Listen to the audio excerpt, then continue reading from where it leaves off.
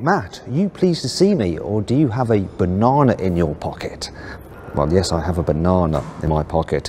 To illustrate this, look, there are no fake exhaust pipes here, and quad tailpipes, which I'll illustrate with this carwow twiglet of truth. Pokey poke, pokey poke. The worst fake exhaust I've seen in a long time, which is utter gash. But let me just check something. Come on, this is carwow. I have the carwow stick of truth. Look at this. Oh yes, yes, look at that. I'm gonna have to use the carwow umbrella of truth. It has been raining today. There is a real exhaust in there, but there is a fake surround that kind of tries to make it look a little bit bigger than it is. It's a bit like putting a sock down your pants to deceive.